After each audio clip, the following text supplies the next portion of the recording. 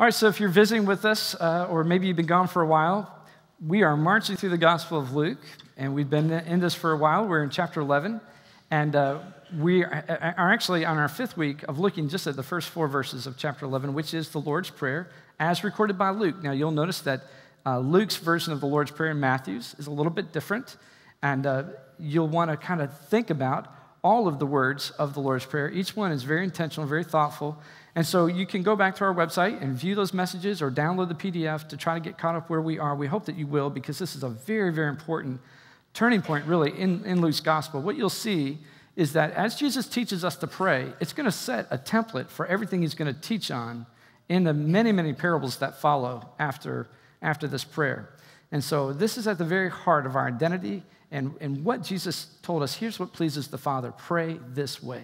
Last week we looked at thy kingdom come, and how that is at the very heart of the New Testament worldview of the kingdom of God coming and taking precedence over our little kingdom, his agenda trumping our agenda, and so on.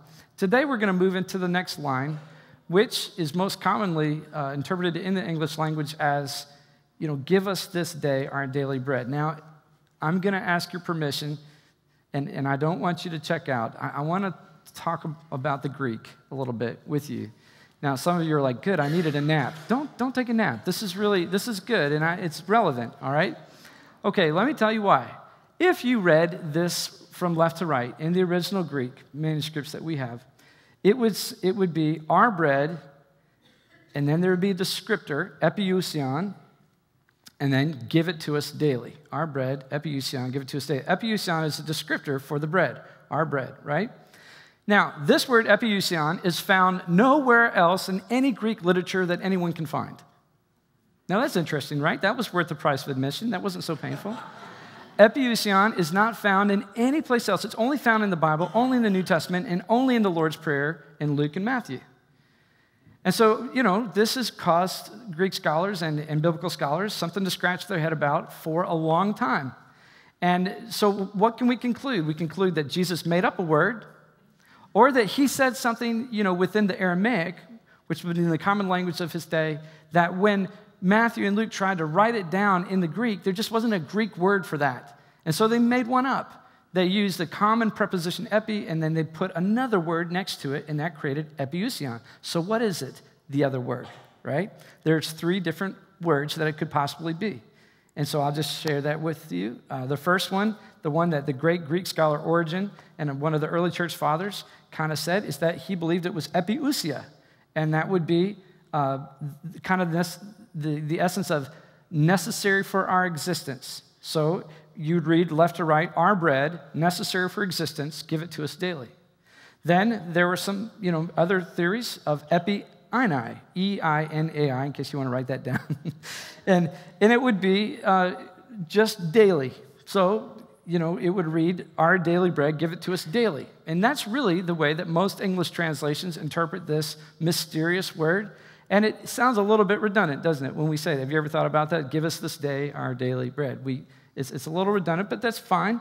And then there's another thought that the early church father named Jerome interpreted, and there's some others in this school of thought, that it's epi-ienai, which is I-E-N-A-I, and that it would be more of a future concept. So it's give us our bread for tomorrow. Give us our bread for the future, or the future bread, the bread of the new age. So it's more of an eschatological kind of end times, new age, bring in the new age in this give us our future bread concept. Not very developed there in many lines of thought. Obviously, as you know, in most English translations, it's just give us this day our daily bread. But I want to tell you that I'm a little bit more inclined to go with Origen and many of the early church fathers who looked at this nuance as give us this day the bread necessary for our existence. And I'll tell you why. Because within the context of when Jesus is teaching to the actual group of people who are sitting at his feet that he's teaching, this makes a lot of sense to me. Now, let me just point something out to you. Do you remember what Jesus said when he instructed his apostles and then his disciples to go into the mission field? Remember what he told them to take along? Anyone? Nothing, right?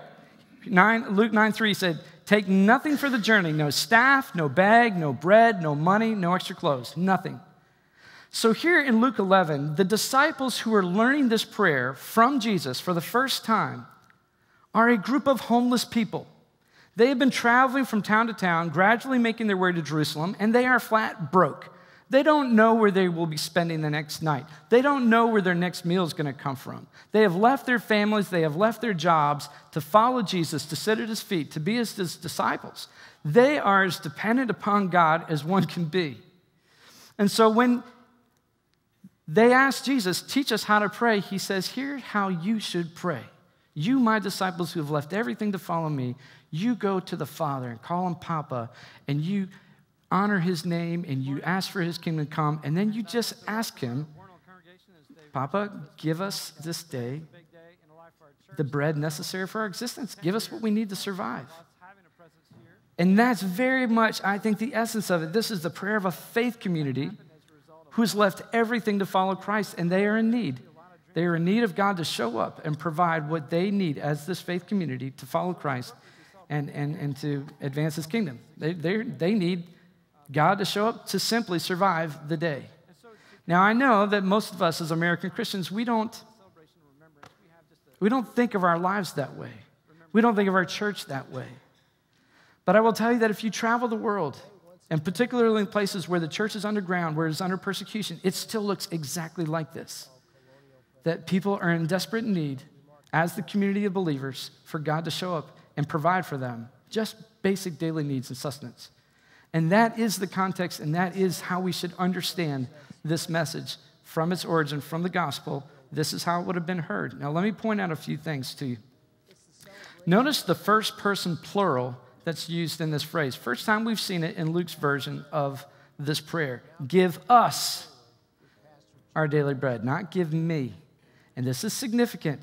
Jesus taught his disciples to pray together, to pray for the community of believers, not just themselves as individuals. Now, if you read Matthew's version of the Lord's Prayer, taught in a different situation as we talked about a couple of weeks ago, in that setting, Jesus says, when you pray, say, Our Father.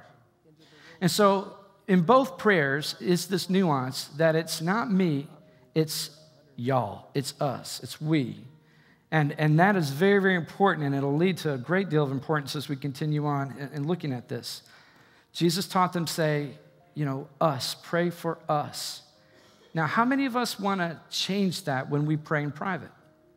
Have you ever found yourself doing that? Saying, okay, I'm going to pray today and say, Father, who art in heaven, hallowed be thy name. Give us, me, my daily bread.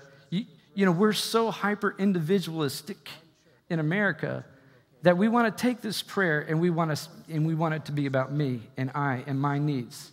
But I want to tell you that I don't think you can do that. I don't think you can break this prayer down into some hyper-individualistic prayer just for you. I believe Jesus always assumed the body of believers, the community of believers, the fellowship of the ring, if you will. I mean, we are together. And we're following him together, and we're a community. And I think this prayer speaks to community, speaks for a community, and comes from a community. And I want you to keep that in mind. We are we. It's not just about you or just about your clan. It's about the community of faith. And it assumes that this community of faith is in need, and that we are crying out together to God to provide and to supply just for the day what we need as a community of faith. Now, where else have we seen this picture in our faith history? Where else do we remember a group of people, believers of God, who were together, who were crying out to God to provide exactly what they needed for that day, daily sustenance?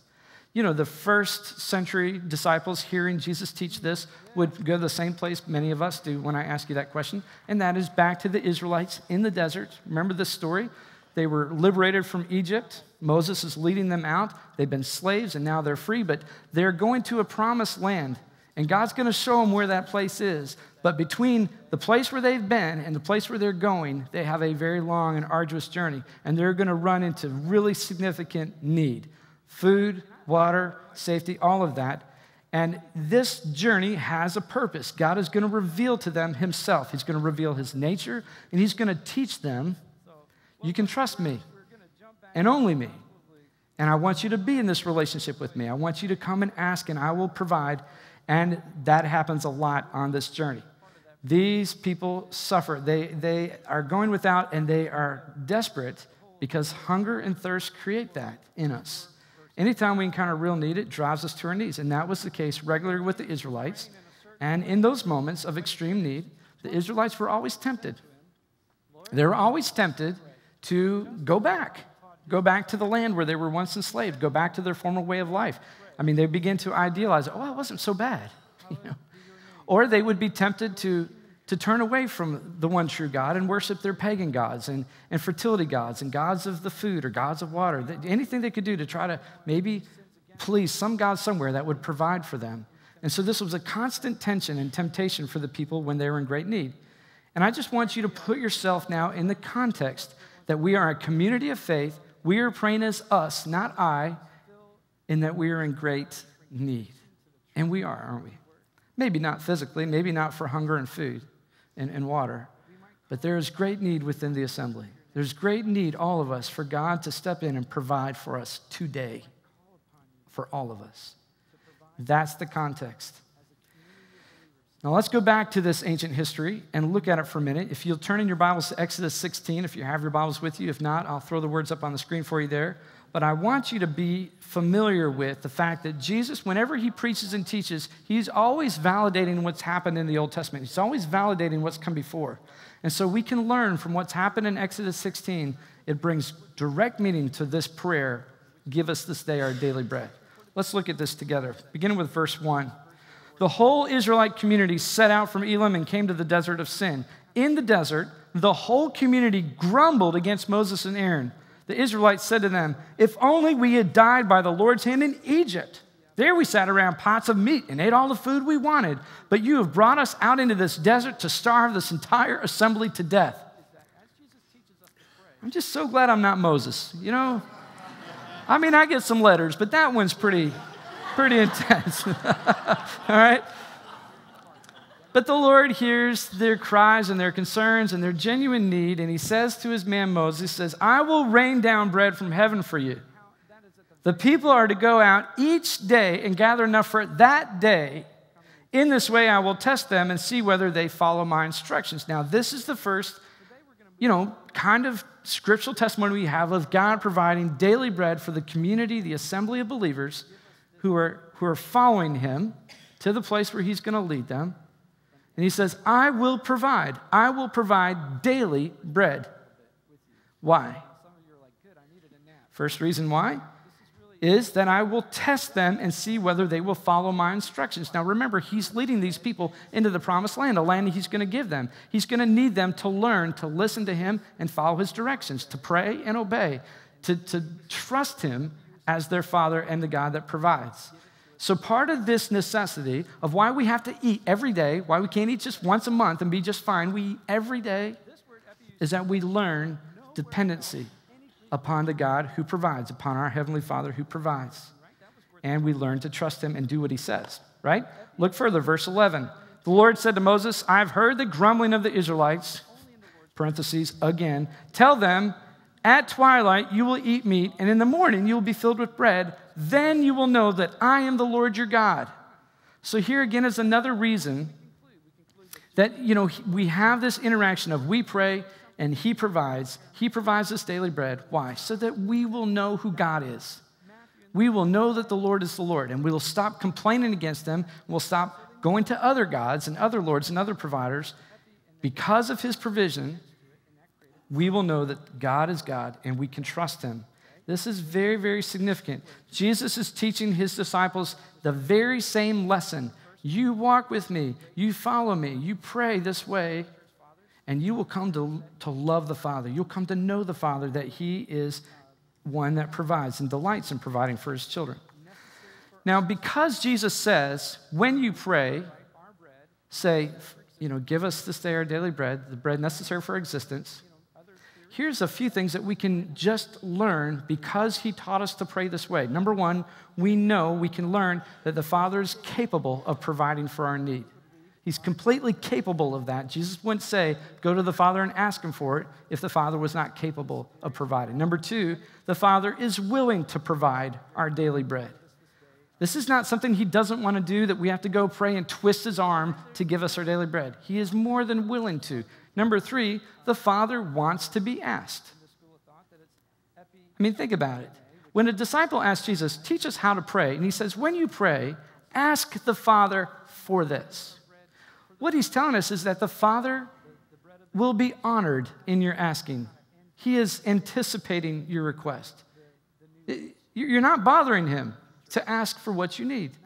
This is what he anticipates. He's waiting for you to ask. In fact, Jesus says in other places, you don't have because you don't ask. Okay, so asking is good. It's what we're called to do. And number 4, the Father knows what we need. He knows what the daily bread distribution should be. You don't need to tell him how that should all work out. He knows exactly what it is that you need, but he wants us to ask him to provide and not ask someone else. Now, these are all the same kind of realities. I believe that when we study Exodus 16 and what follows there, these are the same kind of lessons that God was trying to teach the Israelites. I want to provide. I will provide. I'm capable of providing. Just ask me. Don't ask them. Don't ask somebody. Just ask me. And I will delight in providing what you need, and you'll know that I'm the Lord, and we'll have a relationship. This is what Jesus is teaching us again when he says, when you pray, say, Papa, give us this day our daily bread. But the language and the way Jesus teaches this is powerful because he provides us a prayer that has the language of certainty. What do I mean by that? What I mean by that is that with the familiarity of this Abba Papa Father that he gives us as the children of God, as followers of Christ, we don't need to beg for our supper. You know, my kids come in every once in a while like, Dad, I'm starving. Right? Well, when are we going to eat? Now, are they saying, are we going to eat? Will you ever feed us? I mean, we don't know whether, Dad, you're going to show up and feed us a meal. No, they're asking. They know we're going to feed them. Why? Because I'm their dad. Chrissy's the mom. I mean, these are our kids. Of course we're going to feed them. They're not asking if, they're asking when and what.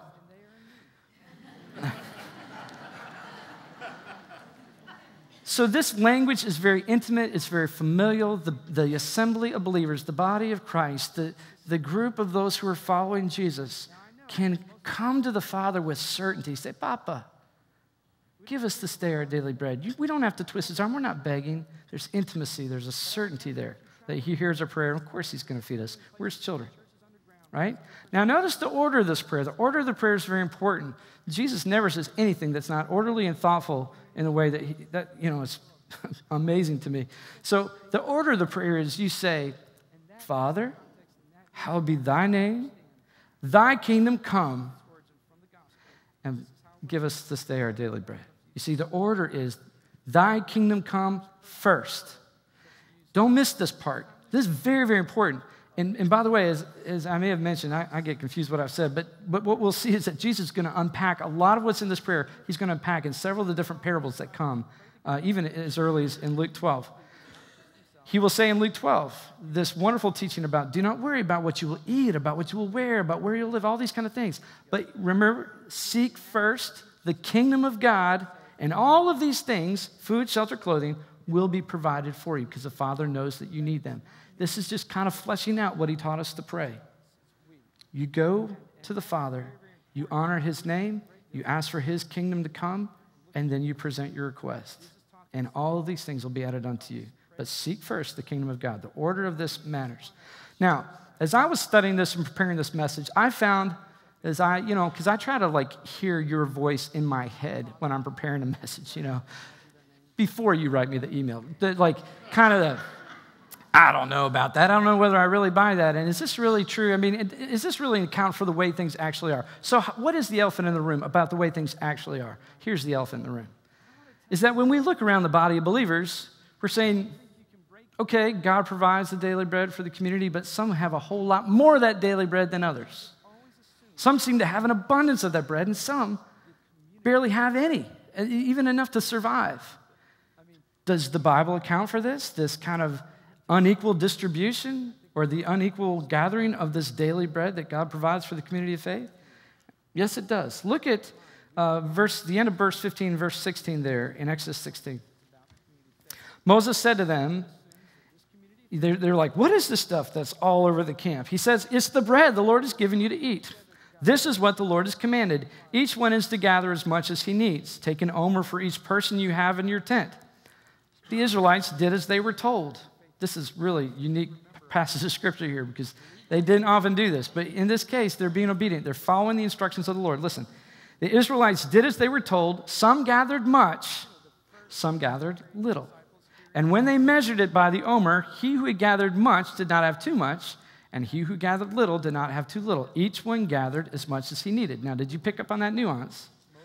Daily bread, within the Old Testament picture here, was provided for the assembly of believers, for the community of faith, and it was kind of done and just boom, here it is. But there were those who had the responsibility to gather much, and there were those who gathered little. What differentiated those between, those who gathered much and those who gathered little? It was who's in your tent. Who are you responsible for? Who are you accountable for? Who cannot gather for themselves or cannot gather enough. So if you gathered much, it was for the purpose of distributing to those who could not gather for themselves or who could not gather enough. Those who didn't have a lot of people in their tent, did not have a large realm of responsibility, gathered little. And so when it all shaked out, everyone had enough for the day. Now, this sense of the Lord's provision for the community of faith and by distribution of those who had enough or more than enough to those who did not have enough so that everyone was satisfied, this concept is carried over into the New Testament. We see it twice in Acts 2 and then again in Acts 4, where we learn that the early church sold their possessions and goods and gave to anyone as he had need. We see that in Acts 2 and then Acts 4, so that there were no needy persons among them. This concept of the community of faith receiving exactly what is necessary from the Father to the assembly of believers presumes also that those who have gathered much will distribute to those who could not gather for themselves or could not gather enough, so that everyone has enough.